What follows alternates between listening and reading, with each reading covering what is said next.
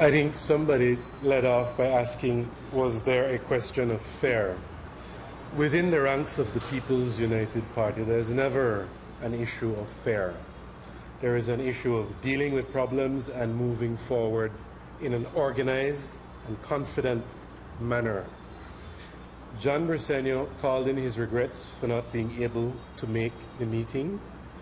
In that discussion that we had this morning, it was resoundingly stated that John Briceño is a member of the party. He's embraced by the People's United Party.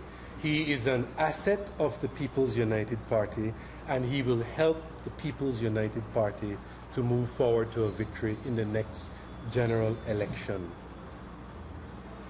Sir, the UDP quite clearly, I guess, is hoping that with the release of the last taping, that the People's United Party will be fragmented in pieces.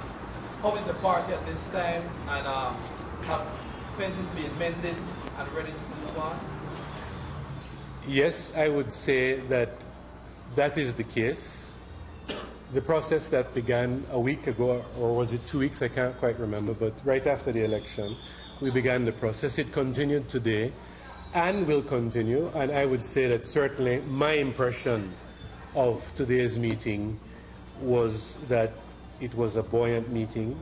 There was no depression. People were very optimistic, assertive, aggressive even, and ready to take charge of their various divisions and all the various roles and responsibilities that we share to move forward to the next election.